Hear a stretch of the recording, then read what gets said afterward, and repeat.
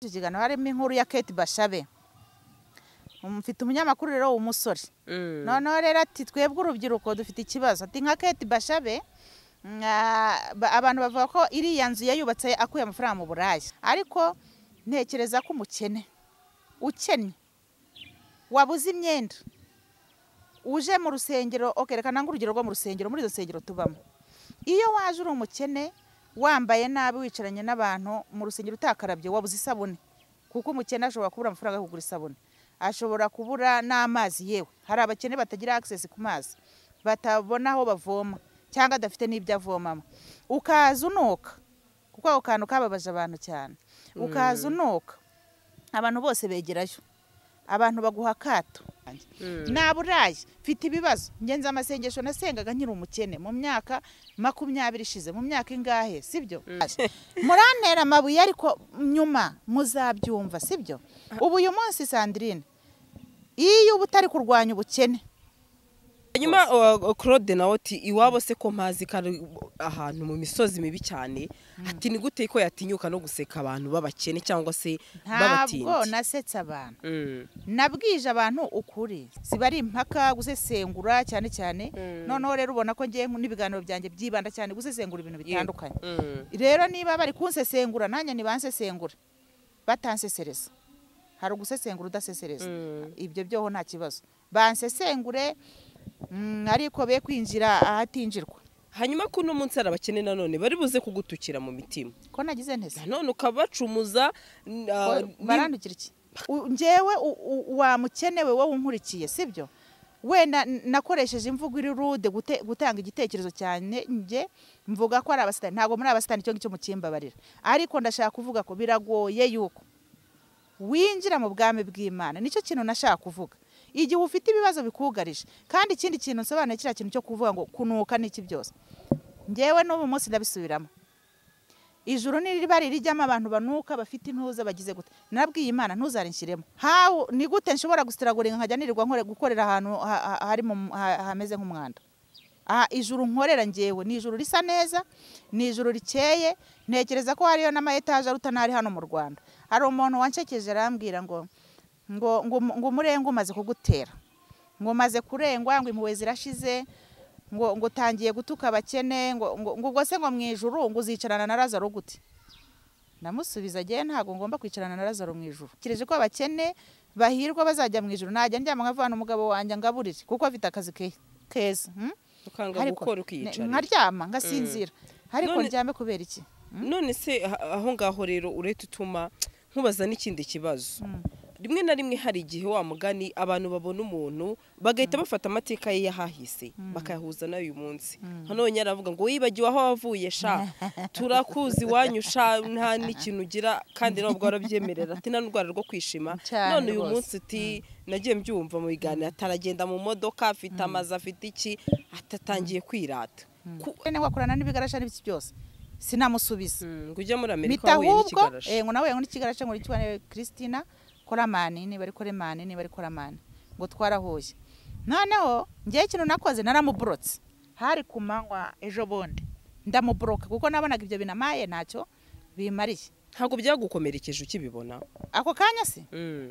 Comment se n'ubwa mbere babivuga. Je hari n'igihe umuntu yigeze aza kuri Facebook arakomanta ngo ndimaniye Kongo ya FPR ngo njya muri Amerika ngo kuneka ngo abantu babayo. Ariko ibigarasha ariko nawe shyira muri logique n'abadukurikira. Ibigarasha byampa amafaranga ese byampangaye sibyo? Ntago mbuzi ibyo kurya ngo wenda byanyoherereza ngo amadolari 1000 y'ibiryo. Bose nabamoze si baramvuze baranzamuka. Na Yongo yaramvuze ngo aranciye ku pastor. Na Bishop Gerard yaravuze ati mbumukuyeho. Hari uwo babonye njya kurega muri abo ngabo. Ariko wanyita ikigarasha. Mbisubiremo n'uwanyita ikigarasha cyangwa kanyita ikindi kintu. Ntakora kijyanye na politiki. Najya njya muri politiki jewe. Tuzakiranurwa n'amategeko. Hanyuma umugabo wanjye ari ready yarambwira ati genda jyayo sibyo? Genda jyayo. Cost byasaba ntago ari ugutinya n'iki, niba ari n'umushinga niba ari n'igitwanaguza na bank twishyura uwo mwavoka amukurikirane ariko sibyo? Ikintu kibe clear. Naho bigeze si n'abanyamategeko bazazamo. No Sandrine no mwicanye. watuza ukicara mfite abana Sandrine mfite umugabo sibyo umugabo wanjye ahantu akora umuryango wanjye mfite umuryango urakora ukora amajoro uragenda urara udasinziriye ntiwaryama nk'uwo nguwo uri kuvuga ntiwaryama urumva uri gushakisha kugira ngo abana bawe bazabeho neza ntiwaryama hanyuma rero umuntu akaza ngo ibintu byose wavunikiye na Christine ni igikisi afite uruganda se afite se afite ONG se afite naraya majoro Sandrine sibyo iyo nibutse giye ukuntu nakoze sibyo nibuka ukuntu nariya akagenda akavuga ngo amafaranga wavunikiye ngo nayo wakuye ngo mubikarasha sere n'ubwa mbere mbonye ubabaye gutya ukanarira ko nyine birababaje ariko abimbura mukoro baba batari gukora badafite n'ikintu bakora bakaza kutuvugiraho Sandrine oya birababaje sere n'ukuri kw'Imana tujya dukora tuvunika hanyuma abantu baze kutuvugiraho ibintu by'intuza badutuke baduhuza n'intuza Kro niwumva iki kiganiro azagusaba imbabazi yakomerekeje umutima wawe pe n'ubwa mbere ngiye umuntu anutse igitutsi kibabaje kirenze icyo igikenewe sibyo n'ubwa mbere yashobora kuvuga turamugure no musambanye niyo navuga ati twaranaryamanye muri hoteli niki byose gihe ribu nitagira nzagira no muri presidence niba tamukurikirana nzagira no muri presidence twumvikane tuba twaravunitse neza izakira ikirego cyawe ko ribu yo mbonye ngiye uramuye uvugizi murangira ari kuvuga ndamwizera cyane sibyo ndamwizera rero nizeye ko bazakurikirana ikibazo cyane nagiye muri ribu mbabaye n'uyu munsi ndacyababaye ndababaye rero n'ubwa mbere mbonye mwinkomeretsa ngo muze munshyireho ibigarasha by'ibintagazi sibyo bakunzi ba GASARO TV tubahaye ikaze aho muri mu mpande zose z'isi ndetse naho muri ku migabane yose y'isi mubwira ngo wowe ukunda Imana cyangwa se ukunda ibyo dukora wakomeza udushyigikira unashyigikira umurimo w'Imana ukanda kuri YouTube channel ya Beraka Kwaya nakubwira yuko ari korali nziza cyane ndetse ifite ubutumwa bwiza bw'Imana nkubwira ngo rero kanda like ndetse utange na comment uraba ushyigikiye umurimo w'Imana ugere ku isi yose nongera nkubwira kandi ukeneye ibyo kurya by'amoko yose ndetse n'ibyo kunywa wagana John Step nakubwira ko dufite ibyo kurya byiza ndetse n'ibyo kunywa by'akarusho ikawa nziza cyane dukorera hano Kimihurura hafi y'agasoko ko mu Rugando by'akarusho kandi dufite ishami hano igikondo aho waba uri hose rero nta mwanya ufite wo kujyayo twagukorera delivery kandi bikakugeraho mu buryo bwihuse udukeneye rero waduhamagara kuri nimero 0786 22 2091 cyangwa se ugahamagara 079 20 52 317 nkubwira ngo uzaryoherwa kandi abashaka kumbona nzi neza ko nimugana John Step muzahansanga kandi muzishima GASARO TV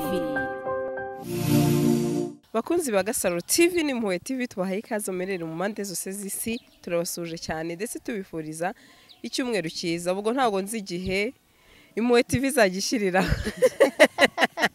ariko tugikoze ari ku munsi wo ku cyumweru impamvu urabona ko yambaye neza cyane PST SEREINE nk'umuntu rwose ugiye kwitabira amateraniro tugwaye ikaze murakoze cyane n'ubundi ntago uri umushyitsi uri umusangwa iwacu ntago mvuga ngo twibwire ni PST SEREINE turi kumwe nakagaruka yego uratangira udusengera n'ubundi murakoze reka dusenga Imana turagushimye Imana yacu tugushimiye kurinda kwawe gukomeye tugushimiye ko wabanye natwe waraturinze n'ukuri mu minsi itambutse watugiriye neza waduhaye umugisha wawe waduhaye agakiza kawe waduhaye kukumenya Mana ushimwe uyu mwanya rero nyakubahwa Imana turi imbere yawe tugiye kuganira ibi biganiro dukora tuba tuganira n'isi tuba tuganira n'abanyarwanda abanyamahanga abari mu Rwanda n'abari ku isi yose turifuza ko ibintu tuvuga bibi by'umumaro biba ibintu bizahindura ubuzima bw'abantu n'ibibi bisenya ubuzima bw'abantu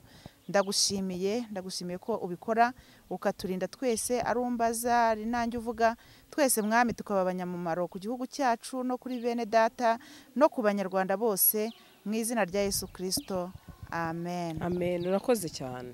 Wari umeze neza? Meze neza. Nawe kumeze umuntu unaniwe ukuntu mu maso. Ndaraniwe. Ku cyumweru buriya bigera umuntu yananiwe. Urabona umuntu arakora akageza ku wa gatandatu. Ego. Ku cyumweru rero inshuro nyinshi usanga nta n'ibikorwa amashyira usibye kujya gusenga. Gusenga gusa ubundi nkaryama nkaruhuka. Ndabyutse rero nje rwose aribwo nyifa mu buriri.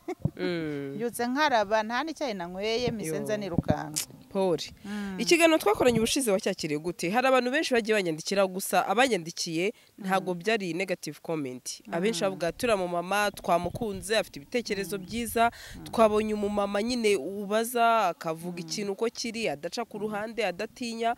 Wowe ubundi wacyakiriye gute? Bona cyakiriye neza. Ni nayo mpamvu nongeye kukwemerera kugaruka. Ubundi iyo umuntu ambajije hanyuma nkabona ibintu yabihindaguye yagize nyine, gusa nyine nawe washyizeho titere twika ngo ndambaye guhishira mutesi kandi ntabyo nayo navuzemo, ariko ibindi byo rwose na comment nanjye narazibonye zari positive nyinshi, kandi nubwo zaba ziri negative ngiye icyo ndeba no munyamakuru ahubwo twakoranye se yambajije iki, kuko hari no mu nyamakuru nanjye ndiwe ukubaza ariko agamije kugusenya atagamije kukubaka. Rero imibarize yawe nuko biba bigaragaza ko nta gahunda yo gusenya abantu cyangwa se y'amatiku ngo ushake gusesereza winjiremo, nawe uri objective, uri umuntu nawe ushyira mu gaciro, nabo buri kubariza ntago ubu binjirira cyane ngo ushake ko hari umunyamakuru kubaza agashaka ukwense mugenzi wawe. Wenda tuvuge hariya niba warumbaje kuri Eliane na Mutesi ukajya ushaka ko ndibubavugeho nabi, wakumana nababuzana ukongera ukensista kugira ngo nkunde mbavugeho nabi, ariko wowe siko nakubonye kandi twagikoze neza. Ntekereza ko nta n'umuntu twanavuzeho nabi wenda ngo tube twasenye imitima y'abantu, kuko hano tuba tugamije kubaka abantu ntago ari ukubasenya. Urakoze cyane.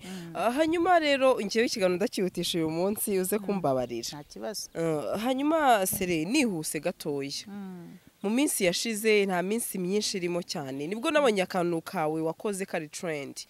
Ndetse hari umumama umwe uba Belgique nibwo yambwiye uti uno mumama namukundaga cyane atariko atangiye kwihenura. Oya niryo jambo yakoresheje, nabyumva arahita bimenye comment yamaye mu gikarati atangiye kwihenura cyane Gasa. Ndababaye cyane, ndamubwire se byagenze biti.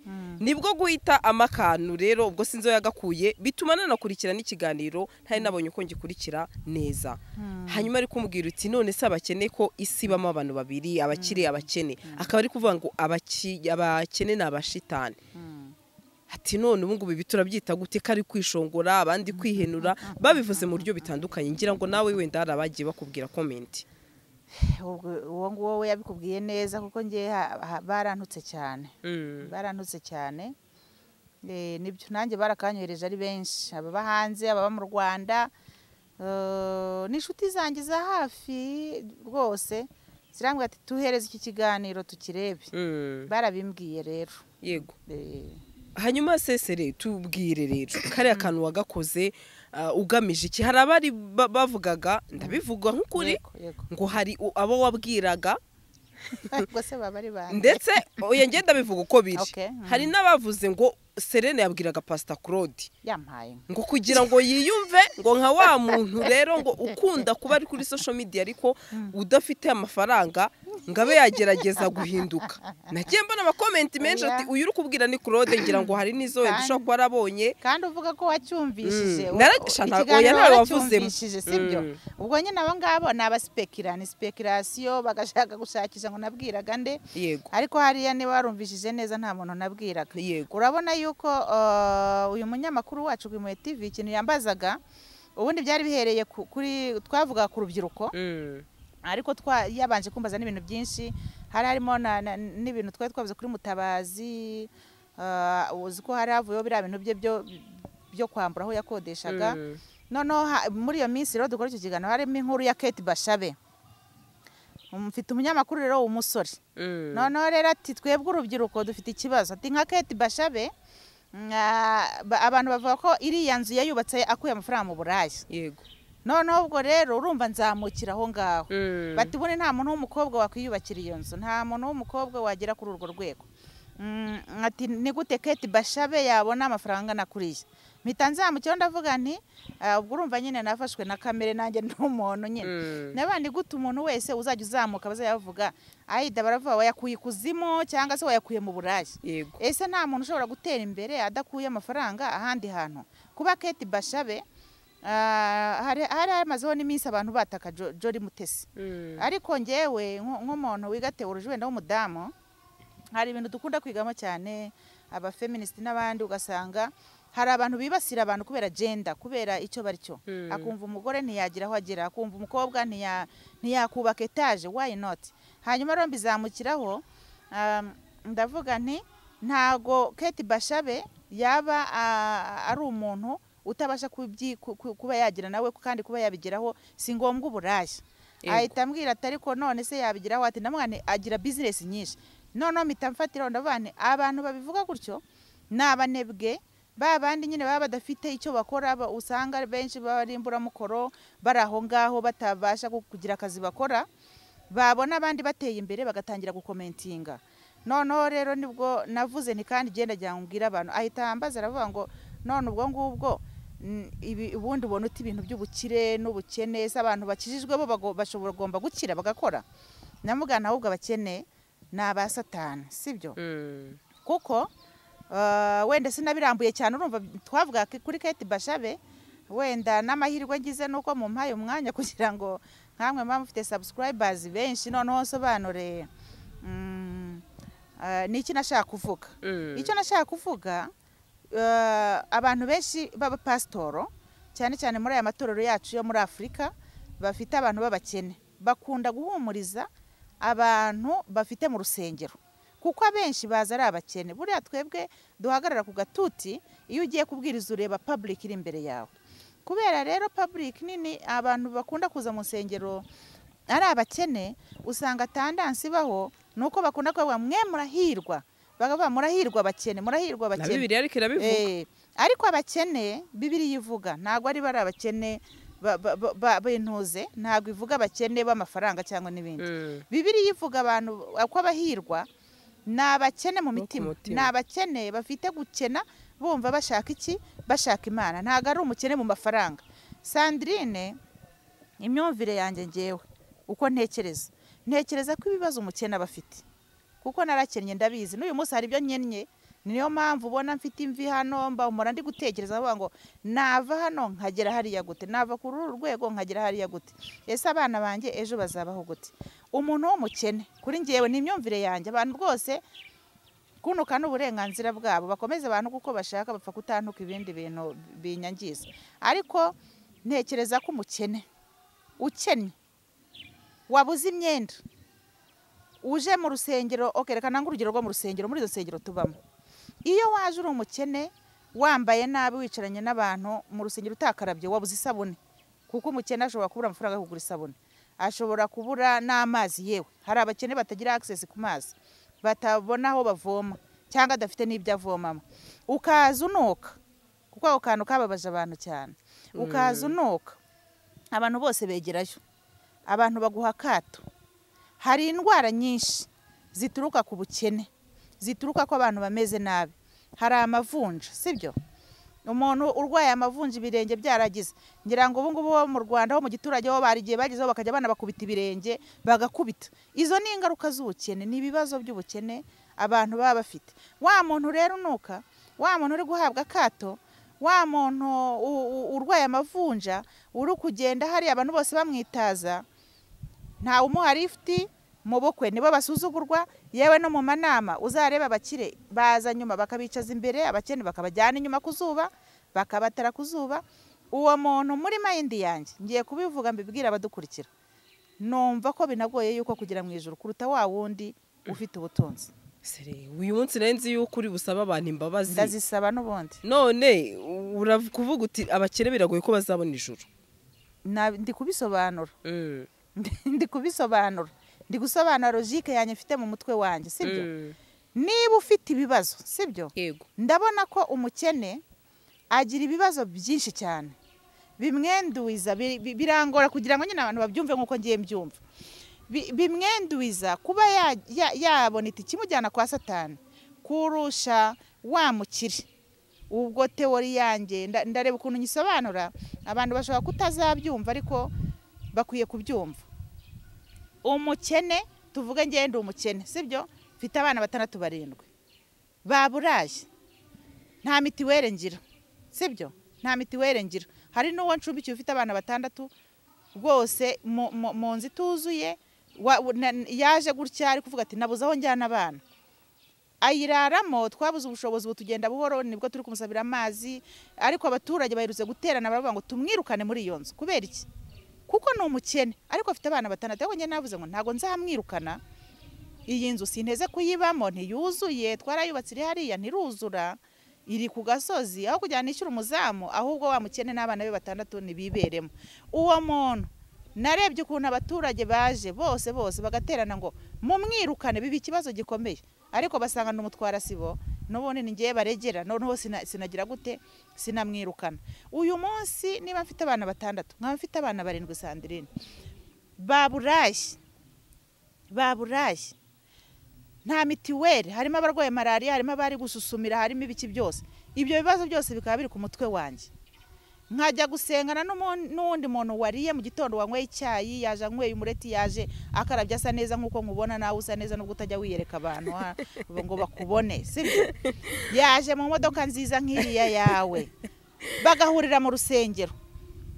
Amasengesho bari gusenga nayaye, umwe ari kurira, ari kuvuga mana ibiryo, nabona umuntu witambukiye nka Sandrine wambaye neza, uyu nawe arirata n'umucaho aneye ibyondo, kandi wenda ntiwabishaka. Mana wangize gute, niyamaganya, mana koko ubu ngiye wagize umukene, mana ruru, nukwiganyira, nukwiheba, niyo masengesho. Ndi muri logique yanjye, abantu ntibagutera amabuye. Abafite izindi logique nabo bazi bazivuge, muzabaha amajambo bazivuge, ariko ndi muri logique yanjye. Naburaye, mfite ibibazo, ngenza amasengesho nasengaga nkiri umukene mu myaka 20 ishize, mu myaka ingahe, sibyo? Mburara, mbwirirwa, nza amasengesho nasengaga. Uyu munsi shishikariza abantu ngo nimujye kuba hano, nari ndi mu myaka 20, ahubwo ndabashishikariza gukora. Biragoye wa muntu ufite ibibazo uzabatante kujya kwiba, kujya gutobora inzu, nubwo n'abakire biba, agatobora inzu y'abandi, muzahura ufite isakoshi, abana be bayikurure, ibipangu baturanye baba bashaka kurira, bagira gute, n'ubukene. Hari umugabo wanjye yanyeretse umugore wari gutanga ubuhamya bw'ukuntu yabaye indaya kwa Gerard Mbabazi, avuga ukuntu yasambanya ahantu hose. Nawe ujye ubakira kandi ndabizi, haramba ubuhamya bw'inshucisha. Ni bangahe bazi wowe bavuga ko bajya gutega ku muhanda gusambana kubera ubukene, kugira ngo babone amafaranga yo kugaburira abana. Bakuyemo sida. Abantu bajye kwa Gerard Mbabazi bareba uwo mugore, aravuga ati nge nasambanye kugira ngo mbone amafaranga yo kugaburira abana. We wariye ubu ngubu ko mbona ufite akazi kawe, urakora, ufite content nziza kuri YouTube. Ubu uyu munsi umugabo yaza akagusambanya 3 5 bakaguha 2, wabyemera? No kuromukira. Hanyuma rero impamvu cyo utabyemera, ubwo se ari wowe na wa wundi ujya gusambanira kugira ngo agaburire abana, ufite itiki yo kujya mu ijuru bwa mbere ninde? Ntekereza ko umuntu ukize ameze neza yariye afite iki, uwo muntu ari likely kuba yajya mu ijuru kandi akajyayo neza, abashije gukira, agakira no ku mutima. Ariko umukene biramugoye, ushobora no kubura umukene ugashaka gukizwa, ariko bya bibazo bikagutera. Ubu hari abantu benshi bateze ku muhanda, hari abantu ejo bundi twasuye abatini moms, abantu bagiye babyarira iwabo. Hari umwe nabonye ari kurira, sibyo? Ari kurira, aratwite, bwa mbere bamuteye inda, ariko n'ubu ngubu aratwite. Noneho rero ibyago yari afite, umugabo we bari banamufunze ngo yarwanye n'umuntu. Uwo muntu ari mu buzima bwo gusenga Imana, esa asoma Bibiliya cyangwa bari mu maganya, abari mu simbizi. Ndi gufilozofa, natangiye kuba filozofi kuko nashaje, nashaje. Murantera amabuye ariko nyuma muzabyumva, sibyo? Ubu uyu munsi Sandrine, iyo ubutari kurwanya ubukene, ntabwo wari kumamagara ngo byukuza dukora ikiganiro, ntabwo waza. None se uratuma nkubaza ikibazo niho rero noneho uyu munsi abantu mutari kubyumva kimwe baravuga bati yego aho numvishije ndabakotinga witwa Pastor Yongwe avuga ati ngiwo Serene nta nuwonzi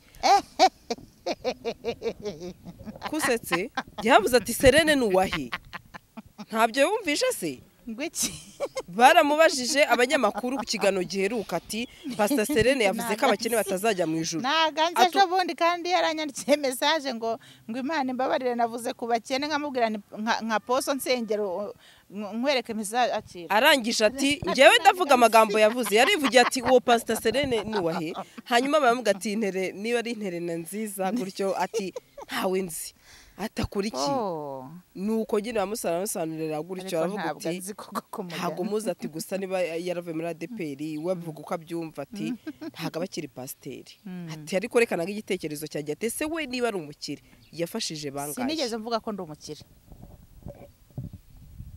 ko wumvise ikiganiro nigeze mvuga ngo ndi umukire were kuba ati nimba se kabandi babakene bo hasi amwinyongerera abanyamakuru nabo mubaza ati kubera iki muri ico kiganiro hari uwabonye mvuga ngo ndi umukire ngewe je navuze iyo filosofi nkuko nyigusubiriyemo sibyo yego yinyongerera rero uwo niba ari Yongwe cyangwa ngo ashyireho ngo nyina naravuze ngo ndi umukire nanjye ndi umukene mfite ibyo nkeneye sibyo nawe uri umukene mu rwego rwawe ariko ubukene bufite levels ubukene nge naravuze ngo umukene wa hariya iwacu mu Bizenga afite ibyo akennye uri hano i Kigali tumukompaye n'uri muri Amerika cyangwa Belgique cyangwa se Kenya nawe afite ibyo akennye ubukene bubamo levels bubamo ibyiciro runaka sibyo ntago rero ngiye nkora kira kiganiro nigeze vuga ngo ndi umukire ngo ndi kwihenura kuba nta nubwo ari nayo purpose ndibaza ko nabisobanuye nabisobanuye hanyuma Claude nawe ati iwabo se ko mpazi kari ahantu mu misozi mibi cyane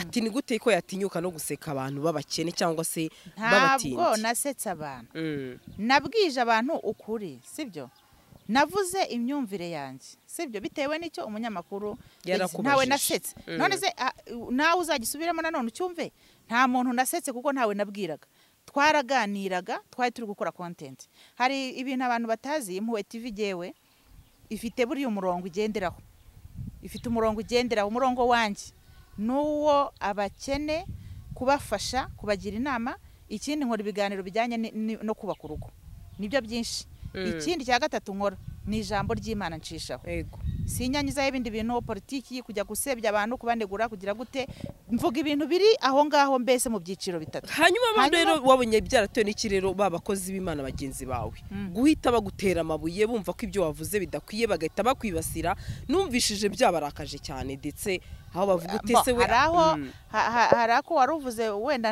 ntaringushubije kavuga ngo sinafashije bangashi ngewe ubu ngubu mfasha abantu benshi cyane benshi tugira na ONG yitwa Hands of Compassion Rwanda ifite ibyangombwa bya RGB ifasha abantu ifasha abaturage ifasha abamama ifasha iki twarafashije kuri social media zanjye bibaho twagiye mu bitaro hari hano i Masaka twagaburiye abarwayi twagiye iririma twatanze ibikoresho mu bana bafite ubumuga twatanze amatungo ku bana barenga 50 hano muri uyu murenge wa Gahanga twarafashije turafasha mu rusengero ho dukora ibintu byinshi turitanga ibyo byo ntawe mpa raporo kuko ntago nshinzwe gutanga raporo ariko nta wakomentinga ngo ntabyo yakoze hanyuma rero ibyo by'abakozi b'Imana kumpagurukira hari ibintu bibiri icya mbere ni content za YouTube sibyo ibi nabyo ni entrepreneurship no kwihangira imirimo ni content bari babonye sibyo ni content buri wese guhaguruka rero nuko yabonye icyo avugaho ubejo nawe Sandrine niba kubona icyo bakuvugaho bazakuvuga ni content kandi na YouTube bagira kandi babatumira naye siyo mwabatumiye wenda simbizi niba mubishyura jewe ntawe ujya nyishyura cyangwa ntawe ujya gira te nta mu bapasiteri benshi nago bishyuza niba baza wenda ubwo ntekereza ko babonye ibyo bavugaho kuko muri abo bagiye bandwanya sibyo nta ntekereza ko nawe tugira icyo dupfa rero simbatindaho kubera ko hano muri YouTube ngiye maze kubibona nyine reka nkoreshe terime bita ngo no gutwika wabonye ka kantu nyine Serene yavuze kandi Serene arazwi uba ubonye ikintu uri buvugeho kikareba nuko bizamukiraho ngiye niko mbibona muri abo bose bamvuzeho ndabizi nabonye cano nyinshi cyane hari n'abantu nabonye bamvugaho rwose batandukanye ariko nge simbifataho nk'ikibazo ngo mvuge ngo kuki yamvuzeho kuko ni content nyine nayitanze yabonetse hanyuma abantu bari kuyivugaho then ngiye biranashimisha cyane kuko uko babivuzeho bigiye kwigisha community as long as bakomentinga abantu bari buze kumva ya message nashaka gutanga ngiye nago mbifata mu buryo buri negative cyane mbifata nkaho bamvuzeho it's okay bakrititse kubera buriya ibintu nize ngewe za histoire za kinize na finance ariko ibyo nize cyane histoire n'ubu nkaba ndi muri theology ziba ari impaka gusesengura cyane noneho rero ubona ko ngiye n'ibiganiro byanjye byibanda cyane gusesengura ibintu bitandukanye rero niba bari kunsesengura nanjye nibansesengura batansesereza hari ugusesengura udasesereza ibyo byoho nta kibazo bansesengure ariko be kwinjira ahatinjirwa hanyuma kuno munsi arabakene nanone bari buze kugutukira mu mitima ko nagize ntese none ukabacumuza barandukira iki bakavuga ati none Serene nimba uyu munsi yongeye kuwongera gukomeretsa twebwe abakene n'ubundi ndicaye aha niburiye akazi nabuze ibyo ngona n'ubundi aracyavuga ngo abakene n'abasatani aracyabidefanda ugasanga bararakaye aranuka mutwaye iki nawe nahaguruka avuge ko ati ndi fiyera ajya ku muhanda byine aze tumuhe ibiganiro ati nejejwe no kuba umukene twarakennye Sandrine twarakennye uyu munsi ntago nakwifuza kuba umukene uyu munsi simbyifuriza abana banjye simbyifuriza umuntu wari we wese ntago mbimwifuriza niyo mpamvu mvuga ngo kora abakozi nkoresha barabizi niyo bambonye babazi ntiwakwicara mu kazi kanjye iyo uri umunebwe ewana nashyiraho n'igiti navuga genda ujye gukora nta muntu tujya dukorana n'umunebwe bariyirukana ahita agenda automatically ahita agenda hanyuma rero uwo nguwo arandakarira kubera iki navuze ibyanjye ndi kwigisha igihugu ndi kwigisha abanyarwanda nibahaguruke dukore sibyo za Singapore barakoze bagira aho bagera uyu munsi twabonye jenoside yarabaye bamwe bahinduka imfubyi abandi abantu babo barahunga abandi abantu babo barafungwa sibyo umwana gihe jenoside yabaye ifite imyaka 14 utarakoze ngo yivana ahantu uyu munsi ari muri ba bantu bishwe n'urumogi bicwa n'inzoga iyo bagiye gutanga inkunga muri Girinka cyangwa abandi bakabaza ngo nimutubwire umukene uri mu murenge niwe batangaho bakamutanga inuza ariko uwakoze uyu munsi nibo bari za Canada nibo bari Amerika nibo bafite ama ONG nibo bari muri post za leta nziza nibo ba ministry nibo bantu leta iri kwizera ikabaha akazi kubera ko birwanyeho nicyo bita resilience mu cyongereza creating resilience ukirwanaho ngewe wamukenewe wowe unkurikiye sibyo wenda nakoresheje imvugo iri rude gutanga igitekerezo cyane nge mvuga ko ari abasitani ntago muri abasitani cyo ngicyo mukimbabarira ariko ndashaka kuvuga ko biragoye yuko winjira mu bwami bw'Imana nicyo kintu nashaka kuvuga igihe ufite ibibazo bikugarije kandi ikindi kintu nsobanura kira kintu cyo kuvuga ngo kunuka n'iki byose ngewe n'ubu munsi ndabisubiramo ijuru niriba rijyamo abantu banuka bafite intuza bagize gute nabwiye Imana ntuzarinshyiremo kuko ijuru ni ahantu tuzi igihugu cyiza cy'amata n'ubuki niko bakitubwira niko tukibona tukiyigisha n'abantu ni igihugu cyiza kirutaho ntuye ni gute nshobora gusitiraguringa nkajya nirirwa gukorera ahantu hameze nk'umwanda ijuru nkorera ngewe ni ijuru risa neza ni ijuru rikeye ntekereza ko hariyo n'ama etaje aruta n'ari hano mu Rwanda hari umuntu wanshekeje arambwira ngo umurenga umaze kugutera ngo maze kurengwa ngo impuhwe zirashize ngo utangiye gutuka abakene ngo ubwo se ngo mu ijuru ngo uzicarana na Lazaro gute namusubiza agiye ntago ngomba kwicarana na Lazaro mu ijuru kubera ko mu ijuru hari imyanya myinshi cyane so rero buri wese afite place ye ntago ngombwa se ni ngombwa ngo njye kwicarana na Lazaro hoya mbabarira rwose Sandrine nawe ubambwirire be kurakara udashaka kubyumva ajya afunga televiziyo cyangwa afunge telefone udashaka kumva uko kuri kwanjye nagufunga kuko nta kumva umuntu nabyo n'uburenganzira bw'umuntu ariko nanjye wimbuza kuvuga ibyo ntekereza nanga ubukene ndabwanga n'Imana ibundinde mbivugiye hano kuri kamera yawe Imana indinde ubukene Dawidi yaravuze ngo Uwiteka uzandinde ubukene ntazasabiriza, uzandinde n'ubukire bwinshi, ntazihenura nkirata nkatukisha izina ryawe, sibyo? Imana rero indinde ibyo bintu byose, indinde gukena, ndabisubiramo rwose, sindi gutuka abantu, nta muntu navuze n'umwe, ntibagire n'uwo babishyiraho, ngende kuvuga ibitekerezo byanjye. Murakoze. Ibyo n'ibitekerezo bya Serene bitavuze ko hari n'undi ufite ukabyumva ko hanyuma ko hari umuntu wigeze kugerageza wenda bikanga agakubitiriza, ariko bikanga, wamugira ihe nama Serene? Nakomeza kubitiriza, nakomeza kubitiriza. Ubu natwe hari ibintu byinshi twagerageje bikanga. Ngiye mfite imishinga irenga 20 nagiye nkora ikanga, nka homba. Nari mfite supermarket nini downtown niwe yes. Yego. Nini cyane irimo blanche irimo ibiki byose. Ndwara hypertension kuko nataga saa 6 z'ijoro, birananira gukomeza kuyimanaginga kuko urumva restaurant ya downtown abatahaga bose wazaga akabatura igishokora akabarakijyanye, nashyizemo amakamera nshyiramo abasekirite, ndagenda ndwara hypertension, natahaga saa 6 z'ijoro buri gihe, nsigara noneho abana barabaye b'umugabo, ngewe ntakigira, nsanga urugo noneho ngiye kurujugunya, nsanga abana ntibazamenya nyina, nsanga birananira. Uwo si umushinga wapfuye. Noroye amafi, norora inkwavu, ndabyorora ibisha harambisha ubu ngiye nkubwiye ibintu byose na feyirinzemo ni byinshi n'uyu munsi kandi biracyahari byinshi. Uwo muntu ugerageza bikanga nakomeze, nawe ni wacitse intege kabisa. Nawe warakomeje. Uyu munsi ahubwo umuntu ufite ibintu yamba ngakora, nambwira ahantu twakura amafaranga tugende dukore, mfite imbaraga, sindasaza cyane, dukore tuyakure.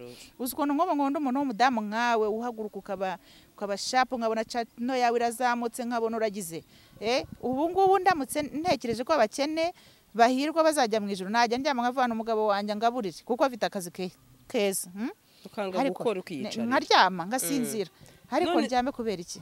None se aho ngaho rero uretse utuma nkubaza n'ikindi kibazo.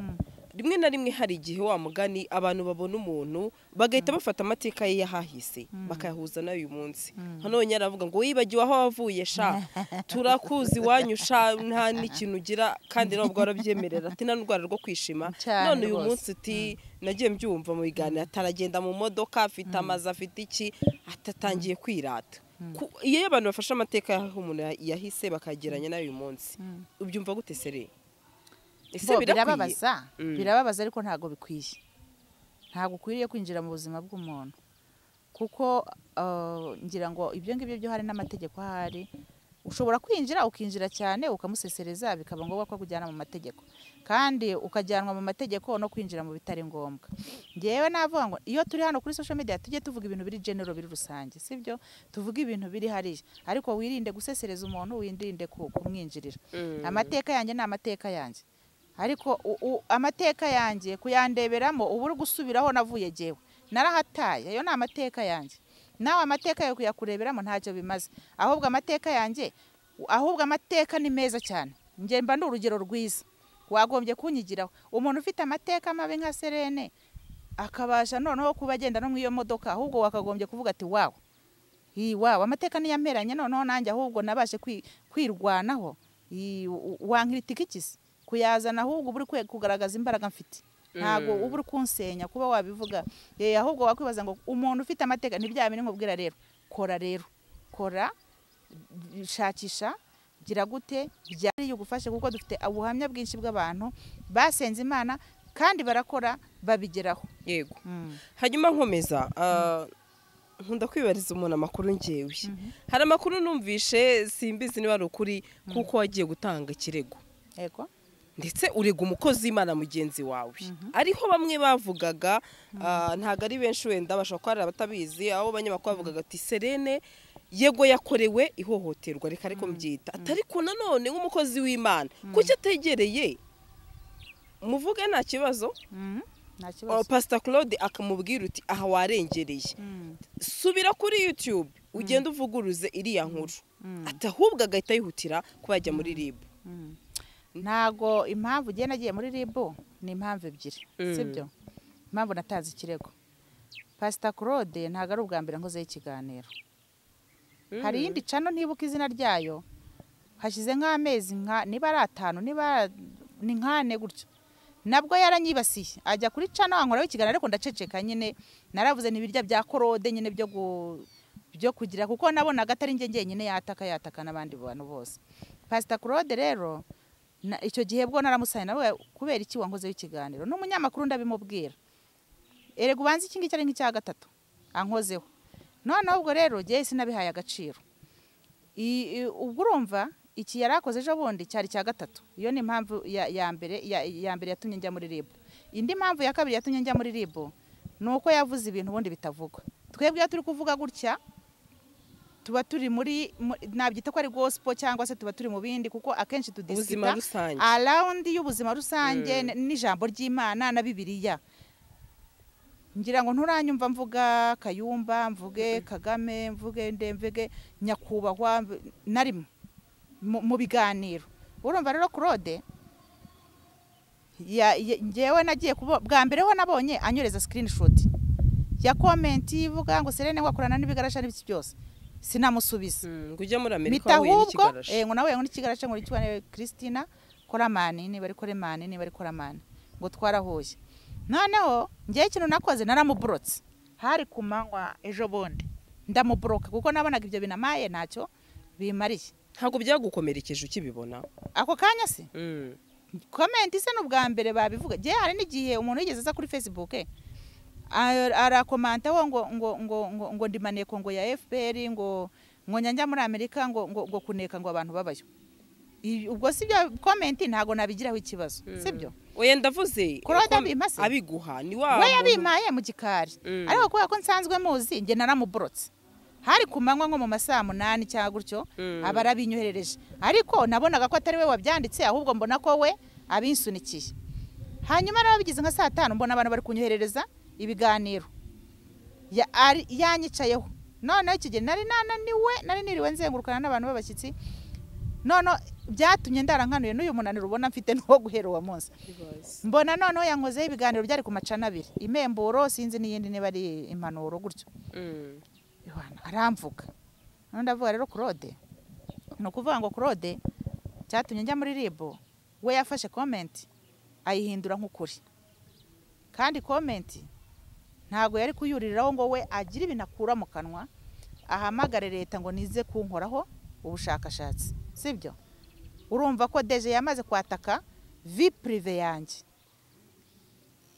urumva iyaza kuvuga ati kuriya yajyaga avuga ati numukene nibiki byose kuko icyo kiganiro uzabishakishe hari ahandi yavuze ngo ari iratanga ibiki ngo irata icyo numvishije cyakera kimaze nk'amezi nk'atatu avuga ngo muzajya mubona abantu bagenda mu modoka baraguze amazu baragize ikiti kumba amafaranga bayahabwa ngo nibigarasha none si bigarasha ubwo ngubwo bimpa amafaranga ngo mbikorere iki nta mutwe wa politiki ngira sibyo nta sensibilisation nakora hano mu gihugu ese bigarasha ntago sinyamenye bene ibyo bintu numva n'ikigarasha ubungu sinyamenya ngo negiki simenye iyo terime ngo ikigarasha niki mbona Claude akunda kubyita abantu yewe numvishije cyane bigarasha ndi kubona Pastor Gabi ari kurira ngo yamwise ikigarasha sinasobanukiwe nabonye yaje kuri cano ari kurira cyane ataranyita ikigarasha gute avuga ubuzima bwe nyine ati umuntu nkanjye ariko ibigarasha ariko nawe shyira muri logique n'abadukurikira ibigarasha byampa amafaranga ese byampangaye sibyo ntago mbuzi ibyo kurya ngo wenda byanyoherereza ngo amadolari 1000 y'ibiryo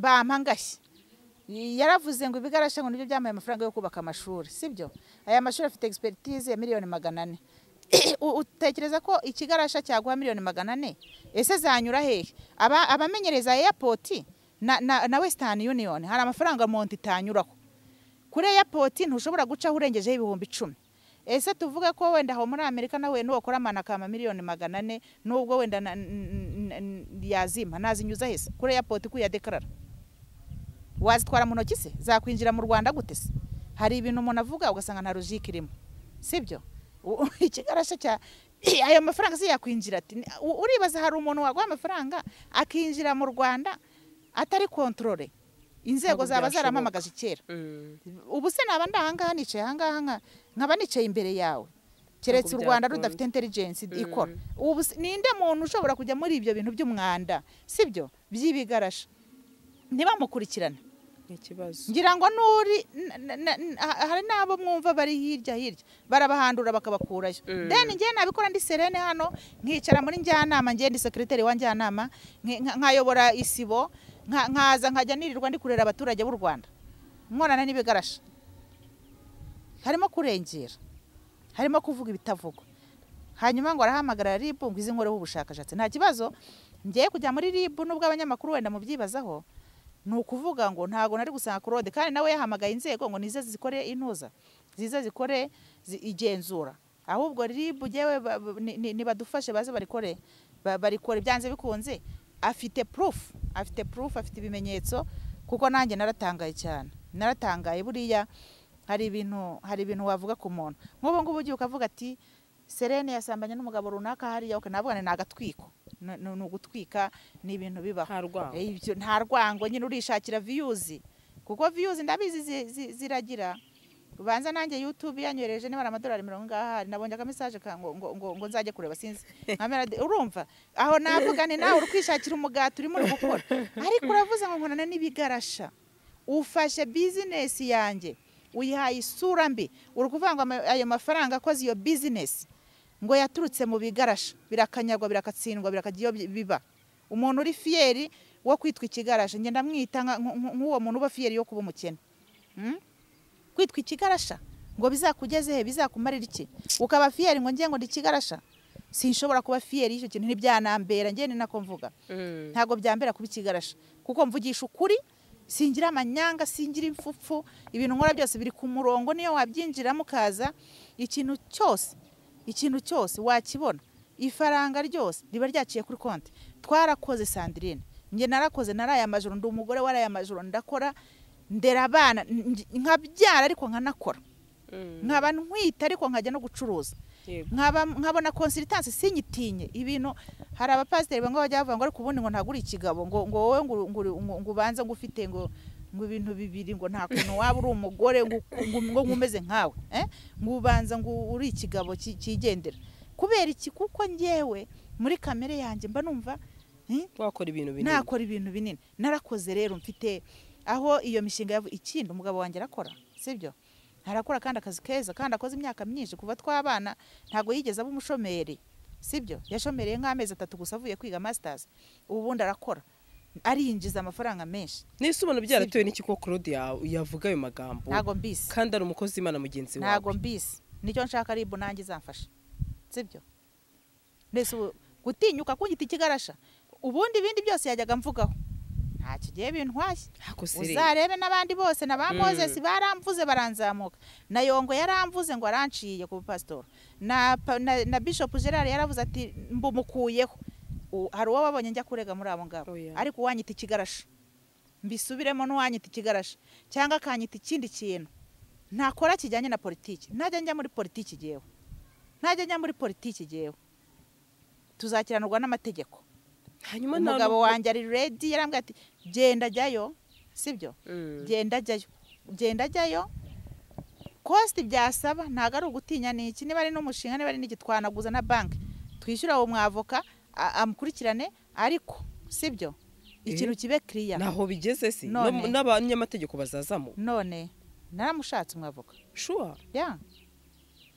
nawe genda ikigarasha ntago ndi ikigarasha no kubimbwira nicyo gitutsi cya mbere giye kimbayeho kuba naba muri Rwanda birababaje nibyo ni n'imvugo iteye ubwoba kucyumva umugani icyo kintu ariko bisarangire muri RIB agusaba imbabazi yuko nsuzugura uvuga uti arihenura uvuga uti arirata uvuga uti nibi ariko ntukanyita ikigarasha oya ariko nibiragira muri RIB muziyuge akwaka imbabazi byose perezida wacu w'igihugu cyacu twubahanya kubahwa niwe muntu wa mbere kwisi nubaha mu bantu bose n'abandi ba perezida b'ibindi bihugu n'abamerika simbitaho ariko uyu wacu ndamwubaha ikintu cyose ahagarara agakora statement akavuga ati iki kintu akakivugaho ababaye kukinyitirira wapi niyo mwavoka yanca miliyoni 10 najya kuguza kuki utumva ko muri RIB wenda nibyo agomba guhamagarwa akitaba akabazwa kuki utumva ko wenda aramutse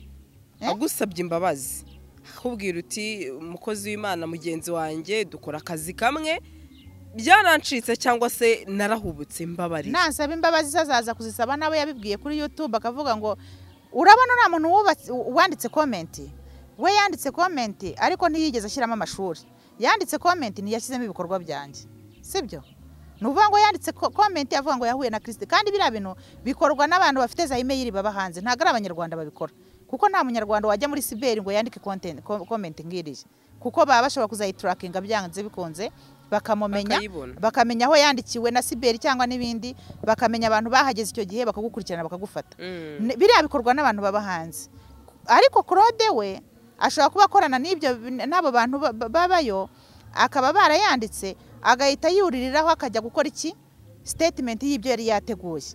Kuko ikindi wakwibaza ngo kuki yabanje kuki yahise abimforwardinga muri telefone yarangiza akajya kubikoraho ibiganiro yaragambiriye iki yashakaga iki cyese wenda we niba ukizi wenda icyo ndarengana uko wabibonye nanjye uko nabibonye ntago mbizi ko nari pasiteri ngo namenya wenda impamvu yabikoze wenda ngo ariko nibaza ese ko nta kintu nk'uko watubwiye mupfu twagifa tudahura ubushize sinakubwiye yuko Claude merukana nawe dukora ibiganiro kera none se simuzi sinza aho aba duhurira gutya nyine kwitwa ngo ni YouTube twagifa gute se nta kintu mpfa nawe kandi mu kiganiro yarashoje avuga ngo Serene ntacyo mpfa nawe ntacyo mpfa nawe none wowe uragira ngo tubigenze gute njye ndumva n'ukuri mwazababarirana wazamubabarira wenda bikarangira ariko Sere gufungwa ibyo umuntu ashobora gufungwa ariko nanone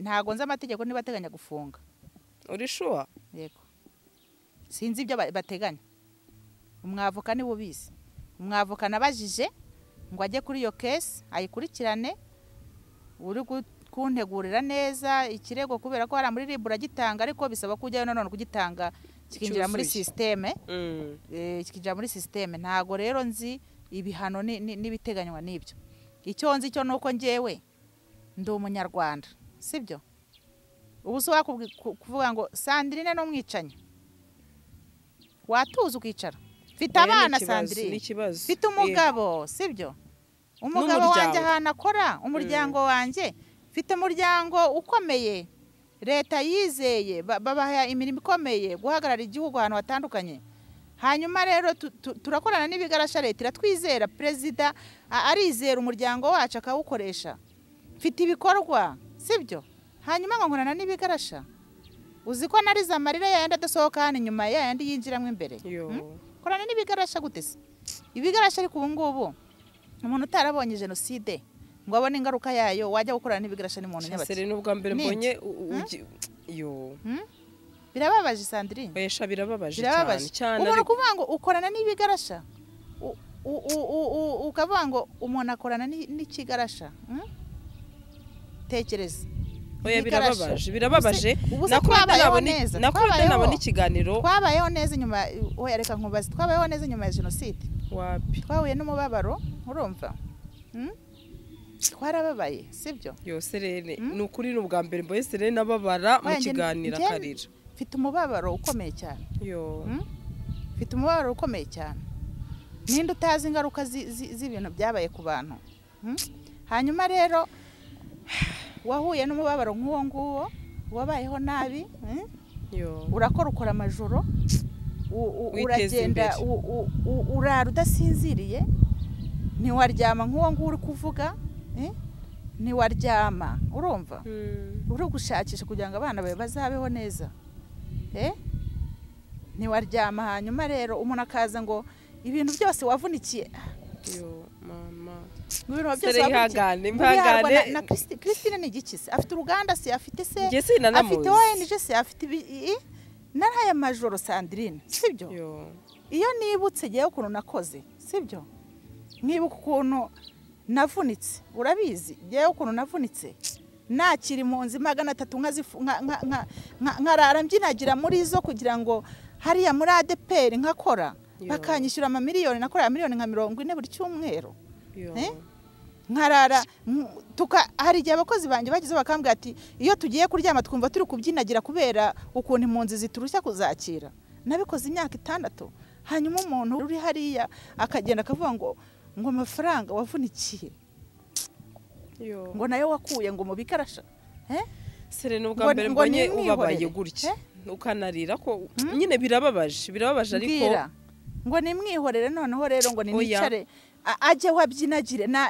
nabonye avuga ngo Liliane najye ajya muri dushe ngo ajya akaraba ngo arebe ngo krema ngo abone Claude nje ntago ndabo ngabo bamwihorera sibyo ntago wafata naravunitse ndavunika ndakora n'umugabo wanje n'umuryango wawe barabizi naravunitse ndakora ndara amajoro ndi umugore wakoze nkoresha imbaraga zanjye nakoze ama consultance hari igihe nakoze consultance yo gushyiraho irarisemo hari ya Kabusunzu ibitabo 24 kandi ndi gukora masters Uganda icyo gihe umutwe urandya ndibuka rimwe nararyamye ijoro rimwe mbona igitanda kiri kwikaraga mbona urazengurutse ubu ngubu ngende umuntu wagarukiye hafi nari ngiye gufatwa na stress hanyuma rero abantu b'imbura mukoro baba batari gukora badafite n'ikintu bakora bakaza kutuvugiraho Sandrine oya birababaje Serene ukuri kw'Imana tujya dukora tuvunika hanyuma abantu baze kutuvugiraho ibintu by'intuza badutuke baduhuze n'intuza Kro ni wumva iki kiganiro azagusaba imbabazi yakomerekeje umutima wawe pe n'ubwa mbere ngewe umuntu anutse igitutsi kibabaje kirenze icyo igikenewe sibyo n'ubwa mbere yashobora kuvuga turi amugore n'umusambanyi niyo navuga ati twaranaryamanye muri hoteli ntago nari bumurege ariko anyitirire afata umutungo umugabo wanjye yavunikiye umugabo wanjye reka nkubwire yasabye credit miliyoni n'uyu munsi turacyishyura ndamwizera rero nizeye ko bazakurikirana ikibazo cyane nagiye muri ribu mbabaye n'uyu munsi ndacyababaye ndababaye rero n'ubwa mbere mbonye mwinkomeretsa ngo muze munshyireho ibigarasha by'ibintagazi sibyo munshyireho ibintagazi tuba dufite umubabaro wacu tubana nawo wizanamwe ibindi bigarasha ntago nakorana nabyo sinanahura nabyo sinanavugana nabyo nta n'umuntu wo mu muryango wanjye wakorana nabyo wenda azakorana nabyo ku giti cye ariko for me no nzi mubabaro Serene yarababati na presidence nayigeramo oya nzajyayo ribu nitama ubutabera ngo ibikore neza nzajyayo kuko ntago ubwo se mvuge ngo iki Serere kadusoze wavuye muri mudu agahinda kakwishe ariko reka nkubwire ijambo rimwe Imana navuga igusure kiririya jambo rirakomerekeje ndabyibuka ko narakwaje wenda urambwira uti Sando ndumva nta kintu cyo kwivugaho nonaha nubaje tese bimeze bite mfite umubabaro mwinshi byari mu masasa bazijoro mbona umuntu stress kwirirwa mu kazi ariko sasa bazijoro mfite umubabaro bigaragare ko ntago wari waryamye kubera agahinda nari naniwe ndamukurikirana ari kubivuga aravuga ari kunkomora orara ndavuga ni sasa uyu mugabo ageze ku rwego rwo kurenga imirongo ntazi kweri gusa Claude niyumva iki kiganiro ndabiza aradukurikira agiye gerageza kuba yakoresha imvugo zidakomeretsa abantu ngenda nasaba n'abandi bakomanta bahereye ku byo mvuga kuko nanjye ndi umuntu ndacikwa nshobora kuvuga akantu ngacikwa nkuko n'abandi bacikwa ariko ndabasaba nibajya bavuga bajye bareka kwinjira mu buzima bw'umuntu kuko ushobora kwinjira mu buzima bw'umuntu ukamukomeretsa kandi ugakomeretsa n'abana be yabyaye n'umuryango we ibiganiro yakoze aho biri abana banjye bazabireba bajya bavuga bati burya mama yaturihiriraga mu mashuri mu mafaranga y'ibigarasha birakanyagwa biragatsindwa rwose reka tunasoze n'ikiganiro urakoze